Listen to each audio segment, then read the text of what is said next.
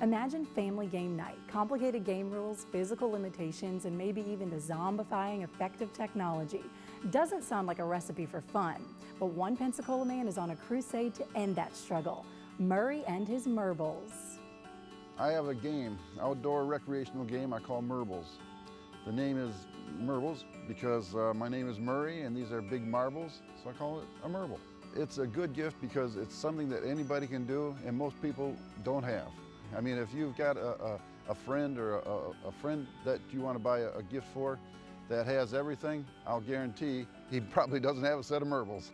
With this game, it's not like some of the other games where you've got to set up a net or you've got to measure out a playing area. With Murbles, you dump them out, you pick your colors, and you start playing. When you're done, you throw it back in the bag, throw it in your trunk, and you're good to go.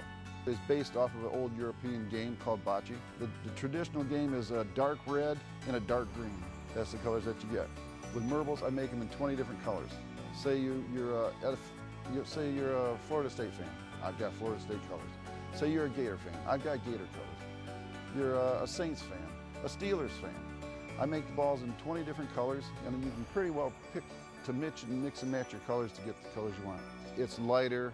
Well, that's the big thing. It's like 25 pounds lighter than bocce ball. People don't want to carry a 35-pound game anywhere. So I saw one woman that had to use 2 hands to throw the ball. The balls are like 3 1/4 pounds. Murbles, when you play Murbles, that doesn't happen. It's small enough, it only weighs a half a pound, so you can play it all day. Another thing with bocce ball, the point ball is about the size of a golf ball. And a lot of people use a golf ball because the point ball that they're throwing out, they lost it. It's so small, you throw it in grass, you can't see it. You throw it in leaves, it's gone. It's hard to find. With Murbles, it's the same 3-inch ball, so you can see all of them. When you play Murbles, you can get exercise. Most of the times you're outside. You can play it inside. My sister plays it inside with her grandson in their game room, and it's carpeted, and it works good. But I like people to get outside, get away from the video games, get away from the TV.